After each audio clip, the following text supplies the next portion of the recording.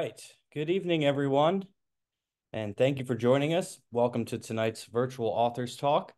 My name is Andrew Outen, and I'm the Historical Programs Manager for the American Revolution Institute of the Society of the Cincinnati.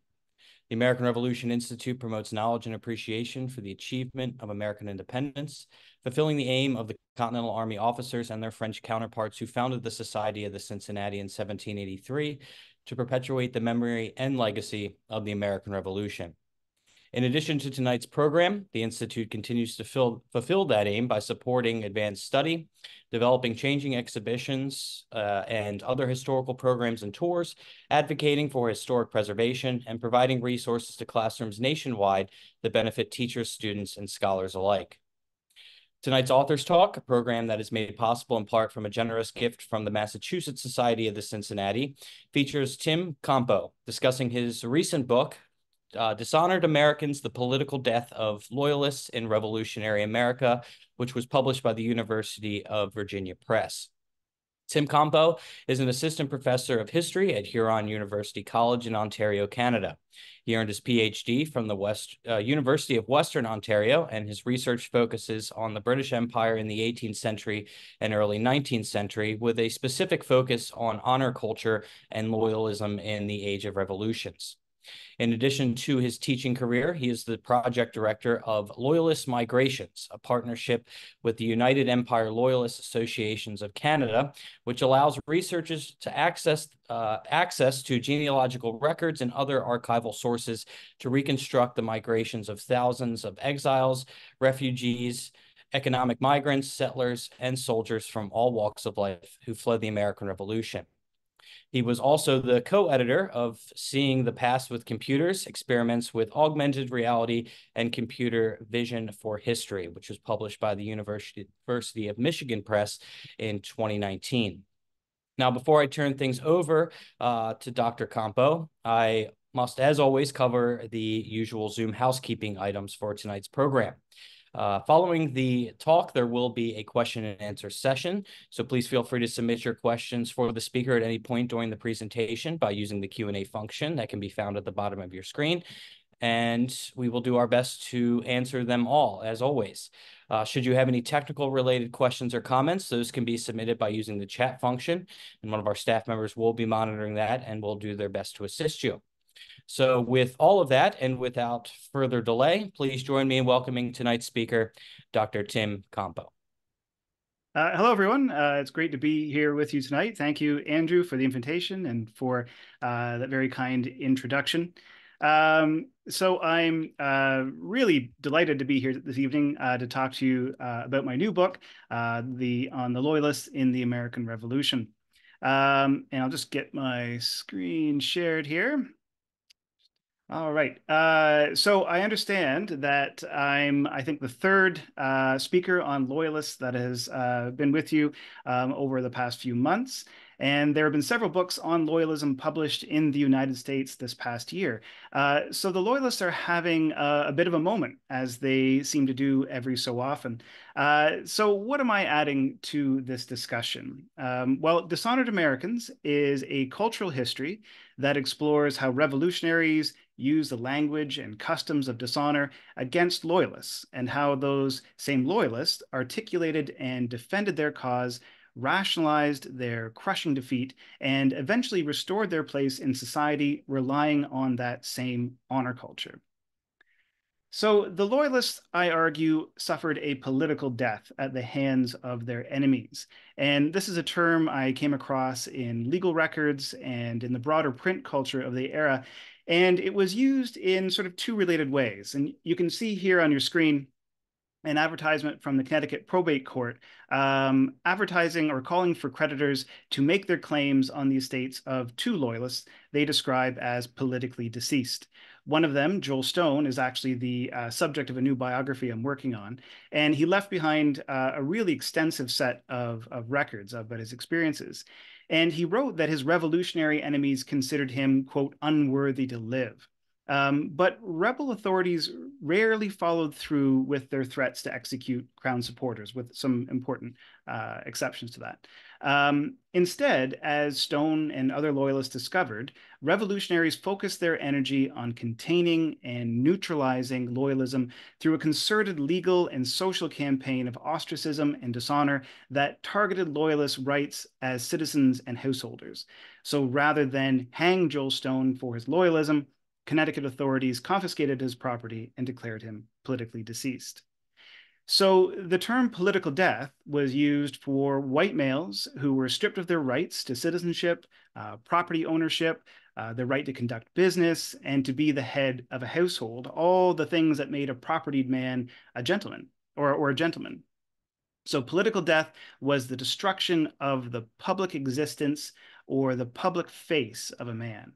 And the legal consequences of loyalism varied from state to state, and the experience of political death was often personalized through local communal judgments. And in many cases, these were enacted through folk rituals, insults, ostracism, and other kinds of non-lethal violence that denied a formerly respected white man his right to respect, his honor.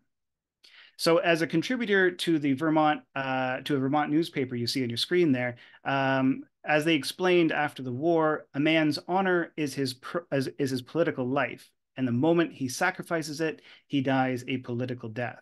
He is no longer a useful member of the community, but is truly a burden to society. And in this case, they're not talking about loyalists. They're just talking about people who generally dishonor themselves as a public man. So rather than physically kill white land-owning loyalists, the revolutionaries dishonored them, whether enacted informally through insults or shaming rituals, or officially through acts of attainder, property confiscation, or imprisonment. Patriots drew on the power of dishonor to strip loyalists of their status and their manhood. And this was an incredibly effective way to neutralize and discredit loyalists and loyalism, not with intellectual or ideological arguments, although that did happen, of course, but with visceral and emotional attacks that cut to the core of an 18th century white man's identity. So American colonists could be sure that by rejecting loyalism and embracing the revolution, that they would not be subject to these kinds of humiliation. The Pennsylvania loyalist Joseph Galloway described these experiences as, quote, penalties more severe than death itself. And that was precisely what the revolutionaries intended. So Dishonored Americans explores, I guess, the life cycle of male loyalists from their experience of political death and dishonor, captivity, their role in the War of Independence, and finally to the construction of their identity in exile and political rebirth, both in the British Empire and in the United States. And so tonight, I want to take you through a few of the arguments in the book and discuss a little about the Loyalist legacy, both in the United States and in Canada. So I'm zooming in tonight from London, Ontario, Canada, and that's a town first laid out in 1793 by John Graves Simcoe, a name that might be notorious among revolutionaries, but one that's memorialized in the name of towns, streets, and there's a lake here in Ontario. And Simcoe wanted to prevent another American Revolution by recreating England as much as possible in laws, in institutions, and in place names. So here in London, he renamed the Antler River, known as the Deshkon Zibi to the Anishinaabe people. He renamed it the Thames River. And if you visit London, you'll find a Piccadilly, Hyde Park, Pall Mall, all that kind of stuff. So this city, and really all of Upper Canada, as the province was called then, was to be one of several Loyalist sanctuaries or refuges in the Atlantic world.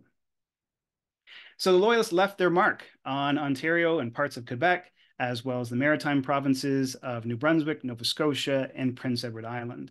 And you can see here a map showing the heritage sites and memorials dedicated to the Loyalists in Ontario. And Loyalist migrants and refugees represented really a cross-section of colonial America. There were some prominent merchants and officials and landholders, the sort of gentlemen that show up in my book. But most, over 90%, were simple farmers. There were Black Americans who joined with the British to escape slavery.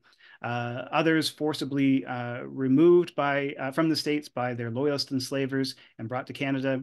And there were also Britain's Indigenous allies forced out of the new United States for siding with the Crown. So whatever motivated Loyalists, their personal interest, ideology, emotional attachment to the Crown, whatever, they were unified by this collective experience of persecution. And for some, this forged a new identity that they passed on to a new generation in these Loyalist settlements. So each of these sites of memory, these are plaques and parks, monuments, are directly connected to a story, a past life from the American Revolution in the United States. So this is a screenshot from the other project I'm working on that Andrew mentioned called Loyalist Migrations that visualizes the Loyalist scattering in the aftermath of the American Revolution. And the red dots, they mark where a Loyalist was born, and the blue where they finally resettled if they left the United States. And if I zoom out, you can begin to get a sense of the broader impact of the revolution in settling not only Canada, but also the Caribbean and further abroad. And if you visit the site, you can click on these lines and get a snapshot of a family turned upside down by the war. And we'll probably never know for sure the numbers of Loyalists that were in the American Revolution. Maybe 500,000 colonists from all walks of life were somehow connected to the Loyalist cause. So that's maybe 1 in 5 Americans. And historians continue to debate the numbers that left, but perhaps somewhere in the ballpark of 60,000 departed for Canada, Britain, for the Caribbean islands, and so on, between 1783 and 1784 and a few years after.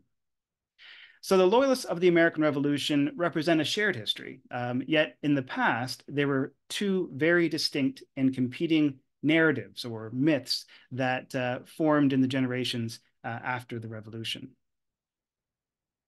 So for much of the 19th century and into the first half of the 20th century, English Canadian school children were taught that their national story largely began with the Loyalist arrival in Canada. And as you see on these in this picture and at the monument shown on your screen, these were supposedly good, honest, hardworking, middle-class Americans who were hounded and persecuted and finally forced into exile rather than betray their principles. And a Canadian historian wrote in 1898 that the Loyalists were, quote, the very cream of the population of the 13 colonies. They represented in very large measure the learning, the piety, the gentle birth, the wealth, and good citizenship of the British race in America. So today, the Loyalists aren't quite as present in Canadian popular memory as they once were. Canadians likely know George Washington and Thomas Jefferson, but are unlikely to know or be able to name any Loyalists by name. And there are areas of Canada that still celebrate the Loyalist past, and although in Ontario that kind of gets mixed up with the War of 1812. And as Andrew mentioned in his introduction, there's an organization of descendants called the United Empire Loyalist Association that commemorates and still carries on the history of their ancestors. But no one really fights over whether we are living up to the political vision that the Loyalists once had for the Canadian provinces. I think in the United States, it's fair to say that the Loyalists were largely forgotten, except for the most villainous Tories. The revolutionaries labeled the Loyalists as cowardly, effeminate collaborators, and brutal thugs. And the image of the effete Tory and his crooked henchmen continued into novels and film and television into the 20th century. So the myth of the Tory villain, of course, rankled Loyalist descendants in Canada. And whether the Hollywood writers knew it or not, these depictions of Loyalists burning down churches and killing idealistic young boys come directly from the pages of revolutionary pamphlets and newspapers. And for generations, I think the Loyalists also perplexed American historians. In 1974, Bernard Bailyn, one of the leading figures of the 20th century study of the American Revolution, wrote incredulously that historians had not made it, quote, clear why any sensible, well-informed, right-minded American with a modicum of imagination and common sense could possibly have opposed the revolution. And Loyalist historians love to quote that one. And arguments continue 50 years later over whether the Loyalists were driven by intellectual ideas shared throughout the British Atlantic or by localized self-interest. So the pieces of the Loyalist puzzle, as Robert Calhoun referred to the problem, have increased even more over the decades as historians compared regional variations, as well as the experiences of women Loyalists, of Black Loyalists, and Britain's Indigenous allies. And the incredible different situation faced by Loyalists who sought to return to the United States and others who sought refuge in the British Empire add even more complexity. So the Loyalists continue to perplex historians because, as my colleague Casey Tillman writes, there were loyalisms and not loyalism. But we still have many unanswered questions, and my book examines or re-examines an important piece of the puzzle that for generations was really regarded as the only piece, the Loyalist gentleman. So for many historians, literate white loyalists revealed their motivation, their worldview, through intellectual writings and newspapers and pamphlets. And these histories provide really essential insights for understanding loyalism. But for all the energy that Loyalist spokesmen and clergymen put in their pamphlets and their sermons, I find it difficult to see those ideas reflected all the time in the actions of the Loyalists. So by adopting a cultural history approach, my book explores the more visceral elements of the Loyalist experience and tries to explain the central importance of honor culture in the Civil War between Loyalists and Patriots. So historians of the Revolutionary era and the early Republic have worked on honor quite a bit, and they've revealed how honor culture shaped the public sphere and government, how it fueled oppressive racial inequalities, how it was democratized, how it ignited duels in affairs of honor. Yet honor was also a fluid and pliant idea and was a matter of communal interpretation and judgment. So 18th century honor culture might be associated in our minds with the duel, but in fact, it was an ethos that really prized restraint, peacemaking, and respect for hierarchy. And thus, at a family or community level, honor culture helped preserve group cohesion and settle conflicts without them spiraling into feuds. But in short, honor was an inescapable part of the culture. But what was it? What was honor? So most of us know what we mean by honor when we hear the word: integrity, honesty. An honor system relies on you not to take more candy from the bowl than you're meant to. We might think of being honored, of getting an award. So in that sense, we can think of honor as reputation or public esteem. But these ideas fall short of what people in the 18th century meant by honor. Our society isn't dominated by honor culture anymore. And according to the scholar Alexander Welsh, attitudes changed radically in the early 20th century when the, quote, machine guns and artillery of the First World War opened a mass grave for honor. In other words, we don't think like people did 250 years ago. The anthropologist Frank Henderson Stewart defines honor as a right to respect. That is, a right to have other people treat you in ways that recognize your dignity or your value or your rank. So Stewart's study is really interesting because he compares German, Arab, English concepts of honor and demonstrates how this very general definition of a right to respect plays out in different cultures and societies. What is considered honorable? What is insulting? Who is excluded from honor? Honor is about public performance as much as it is inward virtue. And of course, there are regional and professional variations. The honor of a Southern planter is going to be different from the honor from a New England merchant. And that merchant is going to have a different sense of a threshold of what is insulting or what is respectful than a Royal Navy officer, and so on. So think too about George Washington's rules of civility and decent behavior that he wrote down as a teenager, the code that he copied out and memorized, right? So everyone could aspire to a kind of honor among their peers, regardless of their rank or where they stood in society. But gentlemen were expected to embrace this more elevated or refined sense of honor. So honor is about gender roles. A man's honor is his manhood. Is he competent, intelligent, honest, in control of his emotions? Will he repay his debts?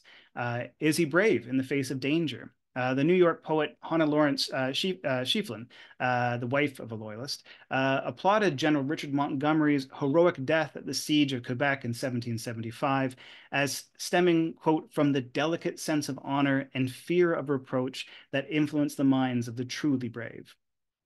So, likewise, according to the mores of the day, a woman showed her honor by being virtuous, caring, hardworking, loyal to her husband, and so on. And think too about the role that slavery played in this culture. The daily presence of enslaved people who were considered totally dishonored, not because of anything they did, but because of who they were.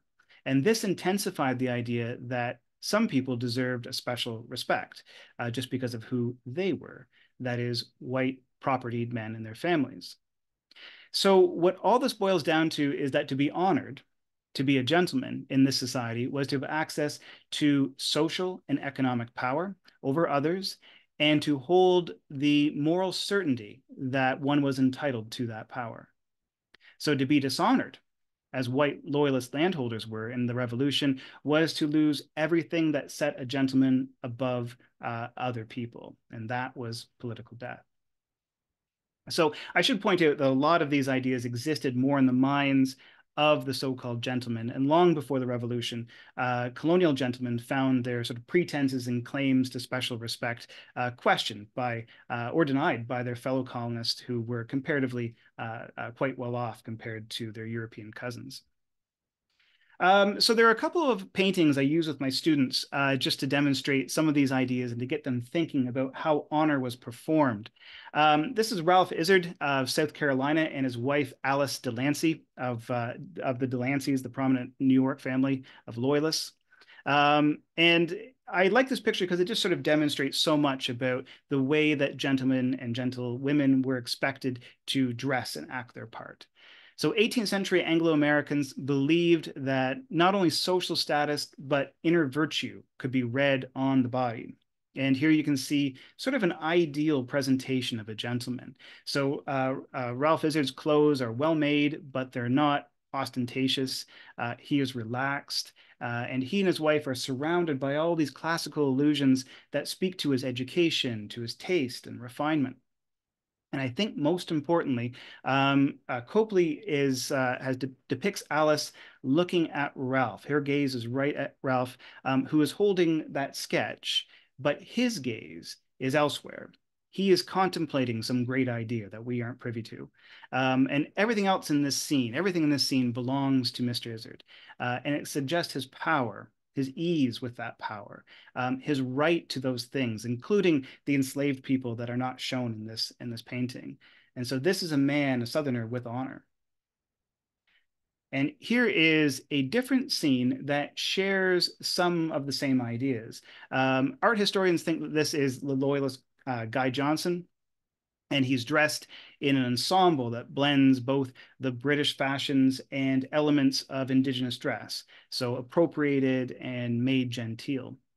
So Johnson is an officer in the Indian Department and is supposed to be in command of the frontier. And you can make out Niagara Falls in the background.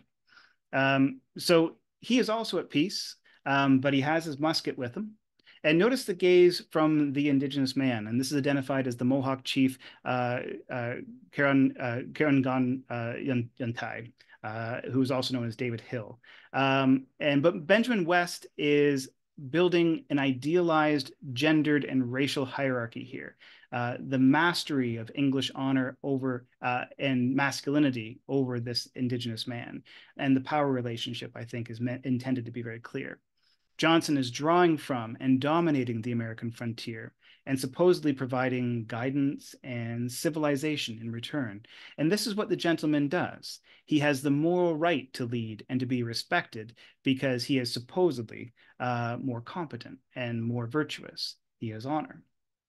So with that in mind, let's look at the most famous or infamous image of an attack on a loyalist. So here you can see a manifestation of political death. This is supposedly Captain John Malcolm of Boston, and he's being tarred and feathered in 1774, as it's depicted by this London engraver. And this was a deeply unpleasant thing to experience, but it was not the guillotine, and it was not a firing squad. So, from the perspective of the 21st century, and when compared to bloody revolutions and civil wars since the American War of Independence, patriot action against loyalists might not appear so bad. Loyalists and patriots killed each other on the battlefield, and there were atrocities committed throughout the conflict. But there was no murderous campaign of deadly violence against elite loyalists. Yet, considering the culture I've just been describing, the humiliation and dishonor you see here must be considered, I think, a genuine form of violence, a serious form of violence. An enslaved person or a sailor might be flogged, but customs of respect protected a gentleman's body. This was a widely accepted cultural reality, both in Europe and in the colonies. Thus, anti-loyalist action, especially in the early years of the conflict, and when directed against these so-called gentlemen, involved very specific kinds of transgressions that may not appear to us as violent as they did to patriots and loyalists. So in Adam Smith's The Theory of Moral Sentiments, he explains that according to the laws of honor, to strike with a cane dishonors, to strike with a sword does not, for an obvious reason.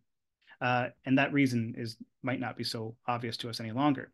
But he writes, those slighter punishments, when inflicted on a gentleman, to whom dishonor is the greatest of evils, come to be regarded among humane and generous people as the most dreadful of any. And though the state may take the life of a gentleman, it, quote, respects their honor upon almost all. To scourge a person of quality, to set him in the pillory upon any crime whatever, is a brutality of which no European government is capable, he writes. So among gentlemen, a physical death might settle accounts for a crime or an insult, but the honor of a man was left intact or even restored upon death. So to shame a gentleman, to bring about a political death, was cruel beyond belief. So Smith's insights, I think, brings us closer to understanding the power of dishonor in the 18th century mind. Comparatively few loyalists and even fewer elite loyalists were ever tarred and feathered, but it only took a few examples to make the point. Instead, we see dishonor play out in many ways that might strike us today as bizarre or juvenile, but they had profound implications within 18th century honor culture. And each insult was designed to transform the formerly honored gentleman into a dishonored Tory. So the press often worked in tandem with crowds, and newspapers are filled with attacks against loyalists during this period, sometimes by name. And the attacks tend to be quite gendered or draw on racialized tropes. And I'll just use Tom Paine here for a second, his Common Sense, just as an example. So he writes, a Tory is an apostate from the order of manhood. And he goes on to write that if you can still shake hands with the murderers, that's the British, then are ye unworthy of the name of husband, father, friend, or lover, and whatever may be your rank in life, you have the heart of a coward. So patriot writers likened loyalists to snakes, to worms, spaniels, slaves, cuckolds, Jacobites, and to Judas himself. Patriots could also be quite inventive with their physical insults. One Massachusetts loyalist was paraded from village to village in Cape Cod, sealed inside an ox carcass that he had purchased from a hated counselor. So because white loyalists fought alongside indigenous warriors on the frontier and black loyalists who joined the Royal Standard, the loyalists were accused at times of a kind of racial degeneracy or betrayal. And insults often drew heavily on racial tropes. One of the most controversial insults that we see in the records is shackling loyalists, and sometimes shackling them to enslaved men. So here is an example or an excerpt from a revolutionary newspaper printing a letter from Colonel William Woodford, who was the victorious commander at the Battle of Great Bridge early in the war in December of 1775. And he's announcing that he has ordered a loyalist, whom he refers to as Cattle, to be shackled to one of his brother, quote, one of his brother black soldiers. And something similar happened to Cadwalader Colden Jr., who was the wealthy New York loyalist and son of the former governor of New York. And he was publicly shackled kind of in a chain gang between an enslaved man and an indigenous prisoner. And similarly, when rebel frontiersmen captured Colonel Henry Hamilton, who was accused of directing indigenous raids against settlers from British-held Detroit, he was paraded through the streets of Williamsburg, Virginia, in chains. And his lieutenant, Jacob Schieffelin, recorded that he and his fellow Loyalist officers, quote, shed tears of indignation that their worthy chief should be so treated based on such infamous falsehoods. So to place a gentleman in irons was considered deeply humiliating, since it supposedly tainted a free white man with the dishonor of slavery and the enslaved. And this was considered such a deplorable thing that the Virginia legislature eventually prohibited the practice as too humiliating even for loyalists. And one other example that kind of highlights the racial overtones of the insults and shaming can be found in the Loyalist claim of the widow of Peter Guire, who was a Connecticut Loyalist, and he and his family resettled in New Brunswick. According to a witness, Guire was seized by a mob and branded with a hot iron on the forehead with the letters GR, so George Rex. So in other words, the mob marked Guire as the king's property, as the king's slave. So this was a transformative and a permanent insult. Guire could no longer claim the privileges of a white propertied man in Connecticut, and he died not long after in exile. And branding was considered such a powerful punishment and such a powerful deterrent that an early 19th century American opponent of capital punishment argued for branding criminals rather than hanging because it was a mark of, quote, complete political death. So perhaps more than attacks on the body, Loyalists recorded their outrage on attacks on their households. So the house was the most visible emblem of a man's status, and an ordered genteel home filled with obedient dependents brought honor to a man and his family. So Loyalist homes were therefore prime targets for revolutionaries, and incidents of vandalism, of harassment carried out by patriot mobs fill Loyalist writings. Broken windows and fences, feces smeared on doors. This broadcast the Loyalist dishonor and announced to the community that their customary rights to privacy and privilege were no longer respected. So these crowd actions bear a lot of similarities to folk practices that we refer to as charivari or skimmington or rough music, and they were common in both England and in the colonies. And they were normally intended to ostracize community members for adultery or spousal abuse or some other kind of transgression that was maybe not immediately punished by law. So when directed against loyalists, however, these rituals blended social condemnation with action against a potential fifth column. Therefore, crowd actions against loyalists could take a decidedly violent turn, exploding into direct attacks on the private space of the men and their families. And in the symbolic theater of 18th century social relations, the insults against the home were taken as serious assaults against the men's identity. So the ineffective response to verbal or physical insults and the Loyalist reliance on the British for protection and redress served to exacerbate patriot contempt for Loyalists and their cause. And insults like these compelled Loyalist gentlemen to either recant and apologize, which was always an option, depending on what they had done, or flee and remove all doubt of their allegiance.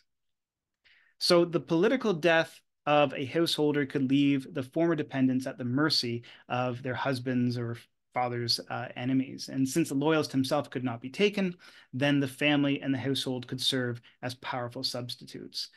So Edward Brindley of Massachusetts told the claims commissioners after the war that the Patriots, the revolutionaries, left a troop of soldiers in his house, even in his wife's dressing room. And to add to the misery, the rebels opened the Loyalist home as a kind of like a spectacle, and invited people in to have a look at it, to see a Tory woman. Um, Likewise, the stately home of the wealthy New York Loyalist Oliver Delancey was attacked and burned to the ground, and his wife and daughters forced to run into the woods in their bedclothes. So the last one of these examples I'll give you is what happened at Johnson Hall here. You can see in the Mohawk Valley of New York. And in early 1776, the Baronet of the Mohawk, the Baronet Sir John Johnson, he broke his parole, and I have a whole chapter on parole breaking and why the Loyalists thought they could do this. And he fled his house arrest, and fled to the British in Canada to join the army there.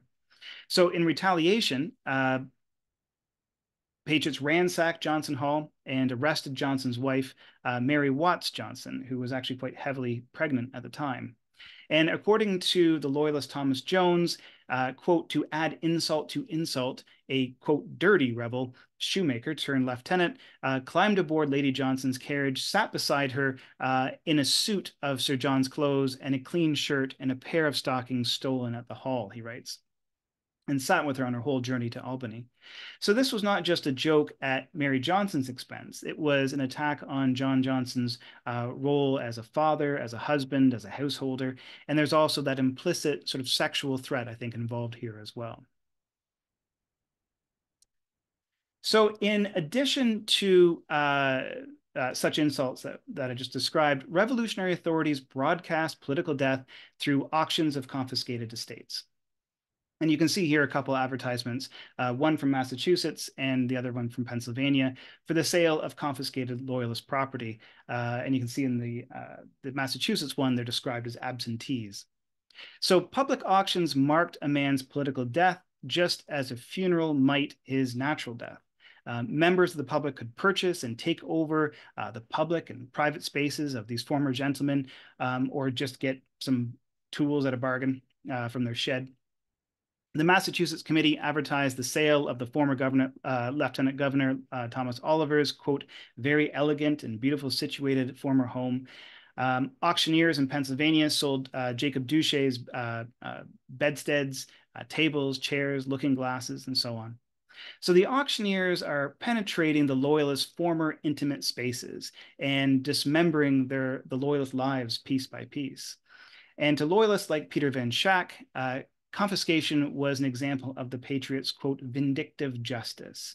And he argued that revolutionaries sought to perpetuate the Loyalist punishments down to innocent posterity so that the family may forever be accompanied by the infamy of the father. And Loyalists argued these final violations of the household as evidence of the revolutionaries' true power-hungry motives. The suspected Loyalist James Allen of Philadelphia recorded in his diary that, quote, the most insignificant now lorded over with impunity and without discretion over the most respectable characters. Men who could scarcely maintain their families now live in splendor. In short, this country is agitated to its foundations and will probably soon be overturned.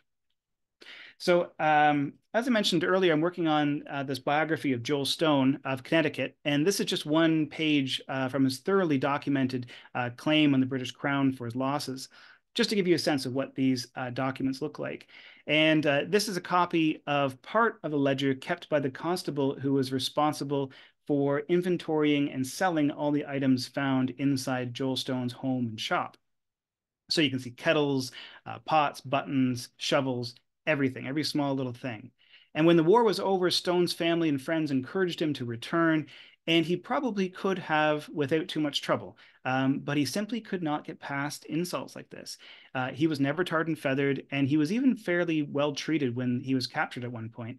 But he could never let go of the sense of dishonor embedded in the act of confiscation and in the cancellation of the debts that were owed to him by his neighbors.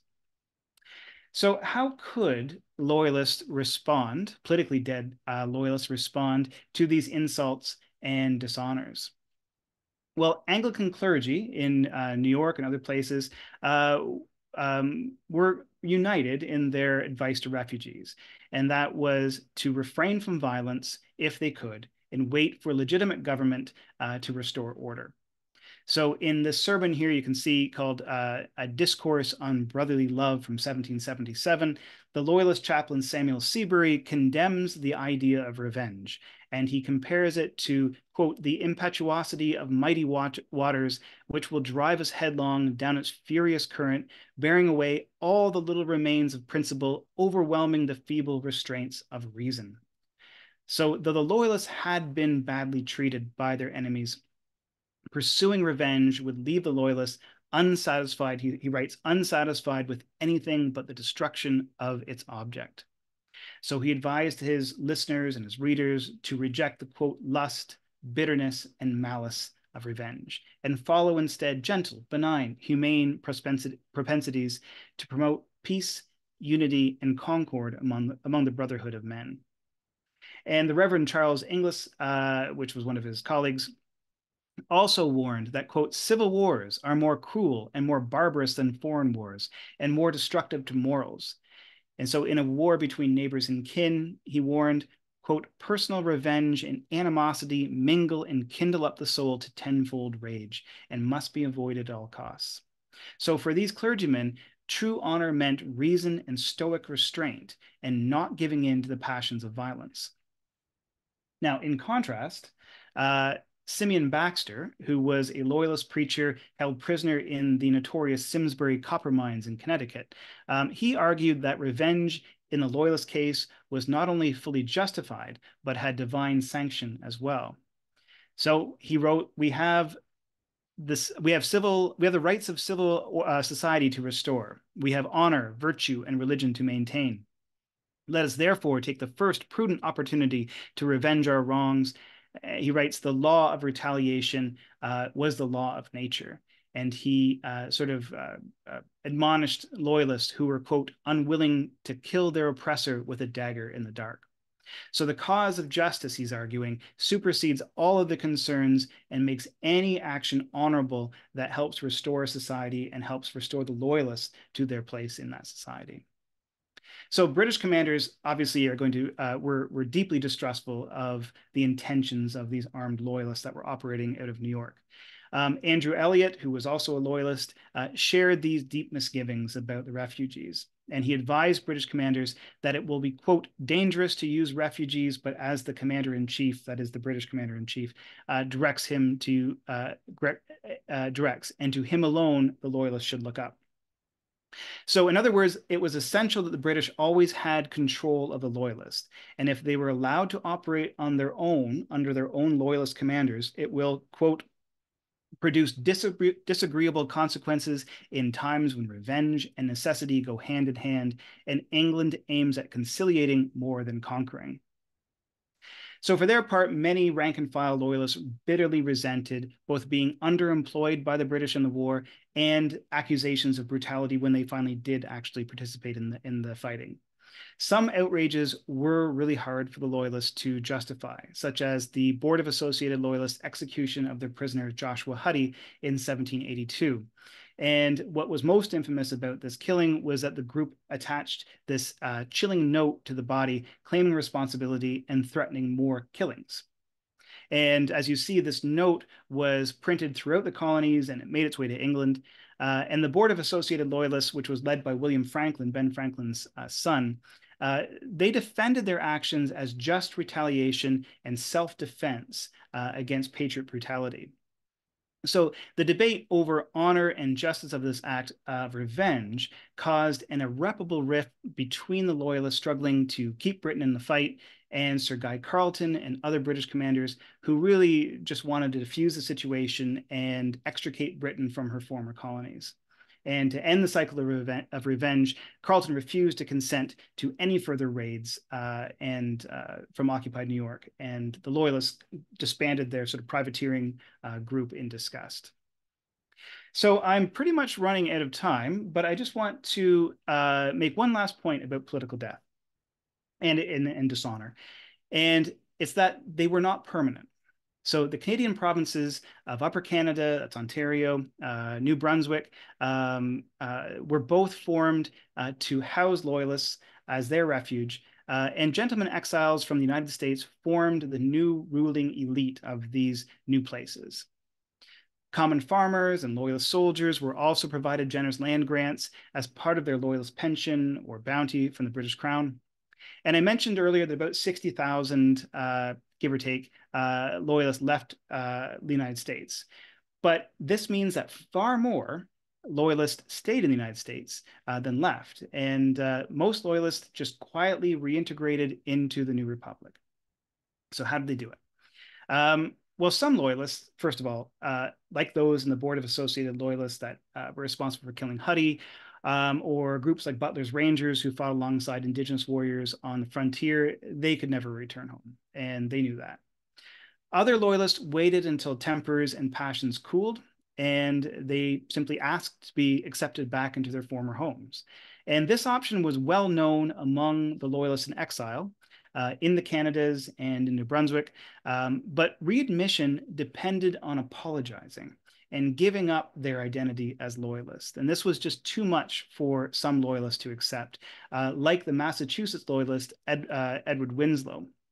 And he described former Loyalist officers who accepted reintegration as, quote, giddy, eccentric, and discontented characters who made a voluntary sacrifice of their former honorable principles and meanly skulked back into the United States. So they abandoned their Loyalist identity and transformed, he writes, the most meritorious actions of their lives into the most atrocious offenses which they ever committed. So whereas poor farmers could move to the frontier and put the war behind them and just sort of hope no one would find out, a known gentleman really had to apologize, sometimes publicly, and they relied on their families and former friends to plead their case. So as Winslow fumed, though, they had to present themselves as deluded men who never bloodied their fingers, he writes, in petitions to these Republican tribunals. But he was sort of right. Genteel custom and discretion and the intercession of family allowed many former Loyalist gentlemen to be forgiven and to reintegrate eventually as American citizens. So to hardline Loyalists like Winslow, though, that kind of dishonorable political rebirth was worse than political death. And but for many Loyalists who were reuniting with their family and friends in the United States, reconciling to the new political reality was the honorable path. So for men like Winslow or for William Jarvis that you see on your screen and his son, both seen decked out in their Queen's Rangers uniform, loyalism and honor became inseparable. So in Upper Canada and the Maritime provinces, the Loyalist identity was taken on by the next generation, by what one Canadian historian referred to as Redeemer children, who embraced the idea that they had that distinct right to respect, to entitlement, to privilege over other Canadian settlers because of their sacrifices. And I conclude the book with a discussion of the political violence that broke out in Upper Canada in the 1820s and the 1830s between Loyalists and Reformers, tired of the Loyalist domination of the colony. Violence that bore striking resemblance and striking similarities to the political violence that led to the Loyalist expulsion in the American Revolution. And I'll just call back to those earlier portraits we looked at where the gentlemen look away. And in this one, Jarvis looks right at the viewer, and his boy, dressed in the Loyalist uniform, holds the gun, looks to his father, and perhaps thinking of the time when it will be his turn to carry on the fight between Loyalists and rebels. So for all their political differences, Loyalists and Patriots operated within the same cultural framework of symbols, of rituals, and virtues that led them to justify and rationalize their allegiances. Patriots and Loyalists defended their political choices and attacked their enemies in the language of honor and manhood. By definitively connecting the idea of loyalism with the idea of dishonor, of effeminacy, of racial degeneration, betrayal, Patriots successfully neutralized the appeal of loyalism and the Loyalist threat. The Loyalists were consistently humiliated and dishonored by their more numerous and better organized enemies and were transformed into politically dead Tories. So my book goes into far more detail about how these concepts and customs of dishonor directly influenced the progress of the Revolutionary War and its aftermath, from clashes over parole and prisoner exchange, frontier violence, privateering, and the Loyalist struggle for recognition from the British officers and crown. Yet even in political death, Loyalists continued to cling to the same ideas of honor, transforming failure and indignity into sacrifice and martyrdom. Or they relied on the peacemaking nature of honor to bury the past and to become American citizens. And well into the 20th century, the Loyalists endured this strange duality in North American memory. On the one hand, commemorated as for their role in establishing English Canada, and on the other, reviled as dishonored Americans. Thank you. I guess I have time for some questions. Yes, and we have quite a few good ones. Oh, So hopefully we can keep this in a nice time frame. I'm going to start you off with a more broad question, and I think I alluded to this a little bit before we started the Zoom meeting. At the beginning, you mentioned that we've had uh, quite a few speakers recently discussing loyalists, and I mean, there's been a lot of focus. There have been a lot of books written recently about loyalism. What do you think the catalyst is for that? What's driving that, and why 2023, 2024 to tell that story? yeah. So if we think back to the historiography of Loyalists in the United States, I think if the first histories are written in the 1840s by Lorenzo Sabine, and I think he republishes that work in the 1860s. So these two moments, maybe around the Mexican-American War, Civil War, where there's deep polarization and deep political animosity in the United States, perhaps. There's sort of an uptick in the early 20th century, so the 1900s, perhaps in the Progressive era, that period of political sort of controversy. And then you really get a quite an outpouring in the 60s and the 70s. Again, a period of political upheaval, I think, in North America. And so I kind of wonder if that's sort of perhaps why interest is being driven. So the early teens, late aughts of the 2000s. Um, uh, as a Canadian, right, loyalists are sort of. I grew up in a town settled by loyalists, so they've always kind of been around me, and they've always been sort of that the oldest sort of thing that was sort of drawing my attention in growing up. So that's why I'm interested in them, sort of understanding the roots of my own home in a way. But yeah, that's sort of my guess of why the loyalists have this recurring appeal in the United States. Great, thank you. And you mentioned that you were you grew up in a town founded by loyalists. This is an interesting question. How is loyalist history taught in schools up there? How does Uh, well, it's interesting. It's changed a lot. I don't think the loyalists are there. There's a great deal taught about them anymore across. I think there's a part in like the grade 7 curriculum and again in grade 9 or something like that in high school. But Canada, we used to have this idea that everyone said, well, Canada didn't have slavery and all this kind of stuff. Well, right, that myth has been burst, and that part of that myth is that the loyalists brought enslaved people from the United States. So we used to like to celebrate the Black loyalists and that they were part of that refugee movement. And so now it's sort of reckoning with the fact that a lot of these loyalist leaders. I showed William Jarvis back there. There's Jarvis Street in Toronto, and there's lots of these street names in Toronto and big cities that are named after people who enslaved other people, right? And so that in our sort of discourse is sort of what's going on, I think, a bit with the thinking with the loyalists. One viewer would like to know, were there associated acts conferring dishonor on patriots in places and at times that, say, the British military had the upper hand, which was probably the majority of the war, after a big say at the beginning of the war when after taking New York, for example. Can you speak on that a little bit, please? Yeah, that sort of ritualized kind of dishonor. I can't quite think of a specific example, but most notoriously, loyalists. There were quite a few loyalists that were employed in the prison hulks in New York, and Ethan Allen and Philip Freneau write about what it was like to be in these prisons with the loyalists, with the Tories as their guards, and it was pretty brutal. So when I talk about that sort of dichotomy between reconciliation and revenge. Well, there were a lot of these instances where when loyalists did get the upper hand, they took advantage of it, right? It was a brutal civil war when it got going. Um, and there were also a lot of incidents where any act of armed loyalism essentially was characterized in the press and characterized by word of mouth as a dishonorable act of revenge, as piracy, as an atrocity. So if you think of leaders like Bannister Tarleton and Bloody Band and Bannister's Quarter at some of was essentially a loyalist victory ends up being categorized as a loyalist massacre.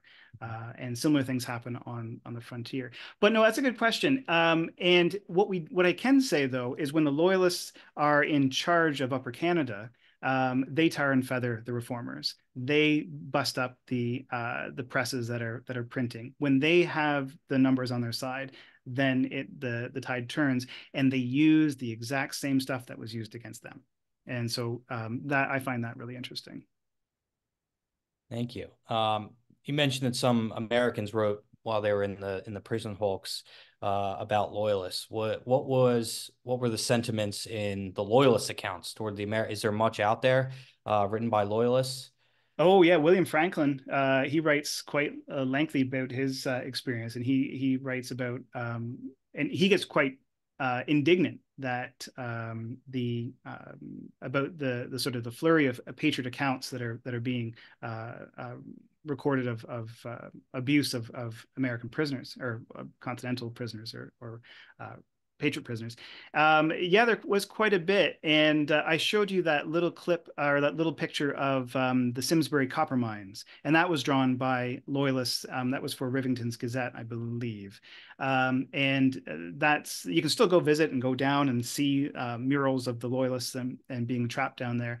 And so they wrote quite a bit about what it was like to be captured by the patriots, by the revolutionaries, by the rebels, and how you really wanted to avoid it. And even amongst gentlemen, this could get really dicey. And I mentioned Cadwalader Colden being chained up and all these different incidences of gentlemen loyalists being chained. And that really got close. It didn't quite do it, but it really got close to breaking down the whole custom of prisoner exchange and parole, where you would take a gentleman's word of honor that he wasn't going to run off on you and he could be granted certain privileges. And that all kind of started to fall apart with the loyalists because the loyalists were like, well, you've insulted me. So I'm going to say I pledge my parole.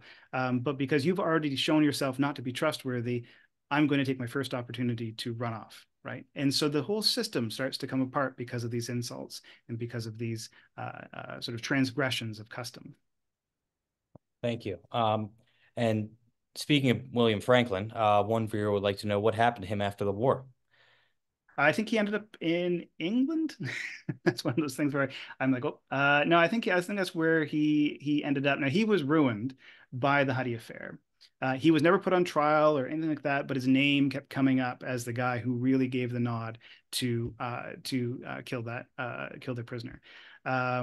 But it was another guy, Lippincott, who was basically court-martialed by the British, and they acquitted him. And it's kind of a tricky thing, a kind of a complicated thing of why they acquitted him. But in the end, he ends up in Toronto, and he lives out his days there. And his ancestors, or sorry, his descendants, sort of record how old grandpa used to tell them about how he had he had to do this because Joshua Huddy had killed and dismembered his cousin and all this kind of stuff, right? So very different story that you get in Canada from some of these guys. I'm sure. Yeah. Uh, Now, switching gears a little bit, there were some Native American allies that Mhm. fled to Canada afterwards. Where did they fall on the social strata in Canada? And there's a part two. Was there like a general area where they settled, or were they kind of just all over the Yeah. place? Yeah. So that would be the Six Nations of the Haudenosaunee or the Iroquois. And they settled in a place just near what today Brantford, Ontario. And the reserve is called Ashwekan. And the Six Nations essentially had, I guess, what you can think of as kind of they broke apart in some ways over the question of allegiance, of which side they were going to go with. So Joseph Brant, Tyendinaga, he was the Mohawk leader, very influential. And so I can't remember the numbers we're talking here. A few thousand ended up there. So that's sort of south and west of Toronto. And then there's a few other settlements near the Bay of Quinte, Tyendinaga Reserve, where others went. And so that's sort of how that story played out. And they still have, relationships with the groups that stayed in the United States, stayed in New York. But that's largely that movement, right? Largely a result of the Sullivan campaign in northern New York. Great, thank you. And coming back to the 13 states, America at that Mhm. time, so you mentioned that some loyalists who eventually returned, they played the waiting game before Mhm. doing so because it was a little too hot for them to come back. For those that did stay, were they doing the same thing, apologizing, admitting their wrongdoings, if you want to call it that? Were they welcomed back, immediately after the war, or did the sentiments vary state by state? Can you give some insight on that? It did vary quite a bit between the states and between communities. So there were communities around New York City, for example, where the majority population was loyalist, and they didn't go anywhere. And everything they stayed put. The British leave, and they stay. And everyone kind of knows, oh, that's a Tory district, or that's a street full of Tories. But that's sort of where it sort of ends, right? There's one of the guys in the book, John Porteous. He's a New York merchant who kind of was involved in the trade back and forth with Detroit, and he fitted out loyalist privateers, one called the Vengeance, and was really active. And then I'm not sure how he pulled it off, but he ends up in the Federalist Party and active in New York state politics. And people called him, "Hey, he's a Tory, don't vote for him," right? But he's still stuck around. In other places, Rebecca Brandon's book on South Carolina is really good at articulating what happened down there. And that's a case where the planter elite are sort of in charge of the estates of the loyalist planter elite that have left, but they never actually sell the estates. They just kind of sit there. And then when their friends come back from exile and apologize, they're like, well, we never sold your estate, so here it is, right? Um, that wasn't going to happen in New York State. That wasn't going to really happen in Massachusetts, where things were more bitter. But that being said, in Connecticut, I'm just thinking through the different examples in my mind. I mentioned Joel Stone. He could have come back, but he just refused flat out. But one of his associates who lived sort of on the next hill over, he came back and was able to scrounge together the money and purchased his old house. But I would say, though, that even the loyalists in exile, so even Edward Winslow, who I quoted there, who was this really hardcore Massachusetts Tory, and Joel Stone, and all these different characters, they kept up relations with their friends and family back in the States. They returned and they visited their homes. They went back and forth quite a bit. They sent their kids to Yale and school in the States. So yeah, they repaired a lot of their social relations, even at a distance, through letter writing, and they're really quite affecting letters where they're writing their sisters and brothers, and creating just larger social networks that crossed a border. Thank you. And going back to Canada, did Loyalists receive compensation for their losses from the Crown after the war? Were there land grants for the wartime Mhm. services? Yeah, they did. And I think the percentage is that for your typical, so there's a proper claims commission that happened after the war. And this was really there were women and there were some Black loyalists, but this was really set up for compensating the gentlemen that lost their stuff. And on average, they were getting about 37% of what they claimed that they had lost. And things like if you were a landowner, and this is sort of the prejudices of the British government at the time, if you were a landowner and you could say, I own 5,000 acres in the Mohawk Valley, that would translate pretty much to equivalent land in Upper Canada, right? So John Johnson was a huge landowner in Upper Canada. If you were a merchant and a lot of your stuff was book debt, you're out of luck, right? Because they weren't going to compensate that.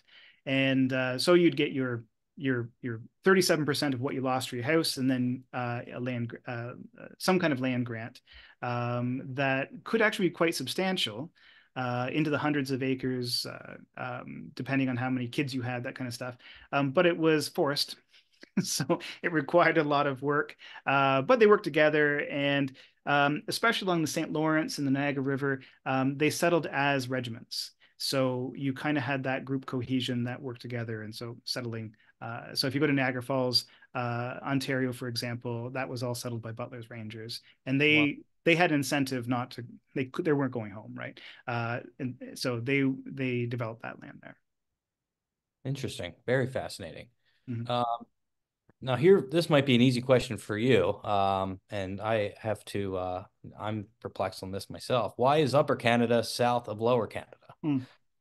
That's how the river flows. You go upriver to get to Toronto. There you You go, go. yeah. Easy enough. Yeah. Easy enough. Thank you. Uh, Now I am personally, and I'm sure our audience is fascinated about this Loyalist migrations project Hmm. going on. Can you spoke about a little bit about it in your talk? Can you tell us the origins of this, the background, and the research process behind this? Because that can't be an easy task. No, it's not. And it actually was a bit more than I intended to bite off, to be honest with you.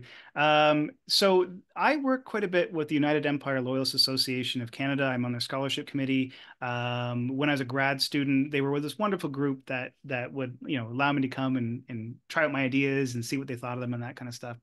And they had kind of like the DAR, or I don't know how it works with your organization, but you have to prove your ancestry that you were a loyalist and that there's all these requirements. And so they have all of these wonderful genealogies that are completed and vetted and sort of peer reviewed amongst their group. And so the idea I took to them was, let's try and map these. Like, we have all this stuff. Let's try and see where all these threads, and see what pops out, right? Just sort of like just research for its own sake. Let's see what happens. And so I think they have something like 9,000 genealogies. And not all of them are publicly available. So we're just using the ones that are made publicly available. And then there is the rolls of the Black Loyalists that came up to Nova Scotia as well. So those are our primary sources. So we started to use those as well. And I think we have about 2,500 or so families or individuals that we've plotted. And so if you go to the website right now, it's really raw. And we're just sitting there adding things. My undergrads are working on it in the summertime, and so the hope is we're coming up to the 250 to have it ready, and to be able to sort of curate and to articulate what we're finding in this data that we're plotting, and see if there's any surprises and things that pop out. But the one thing is that there's been some disagreement over numbers of how many loyalists came up. But when you start seeing just how many people are coming in the 1783, 84 period there, it's like, well, yeah, this is if this is how many are going to Canada, it's certainly going to be around 60,000, I think. But yeah, so that's kind of how it started. It's definitely a work in progress. And if people here are visiting the website and you see bugs and things that aren't working, please let me know. It's very much in that sort of beta stage. Right, beta testing. There you go. Yeah, No, that's fascinating. I mean, well done. That's a huge undertaking, and I can imagine you felt like you bit off more than you could chew. yeah. Um, no, I didn't get it. You showed the map basically focusing around New York and the upper Mhm. states. For loyalists living, say, in the South, like Georgia, South Carolina, Yeah. they generally go to Canada too, or do they branch off into the Caribbean or straight back to England? Yeah, a lot of them are heading south. A lot of them are Okay. going to the Caribbean. Or like And, Florida. and Florida, yeah. Yeah. And then they lose Florida, and that's a Sure. Right. whole issue. South Carolina, we don't get a lot in Canada. There's a few Virginia loyalists, but Virginia doesn't really have that many loyalists anyway. So there's a few Virginia loyalists that end up in Nova Scotia. And but yeah, it's a good question. We are seeing mostly sort of lots of Pennsylvania loyalists, lots of New York loyalists, and that seems to be the bulk. And then your Connecticut loyalists and your Massachusetts loyalists, those tend to be in Upper Canada anyway. Those tend to be the ones that are uh, the town founders. They're the ones who are the merchants who are sort of organizing groups. So that yeah that uh, we don't really see a lot of Southern loyalists make it to Canada. Right. Very interesting. Mm. Um, I think that's a great spot to wrap up. Tim, I want to thank you very much for a fascinating presentation. The chat is commending you, so thank you very much. I hope you all go out and look at not only Loyalist migrations, but look up Tim's book. I hope you have a spike in both book sales and on the website. Thank you all again for joining us. Tim, again, thank you very much for a fascinating talk, and our audience for your continued support of our mission. So everybody have a great night. I would say get home safe, but you're already home. We will see you next time, and stay warm if you're anywhere near DC. So take care. Thanks, Tim. Good night, Thank you very everybody. much. Yep. Bye.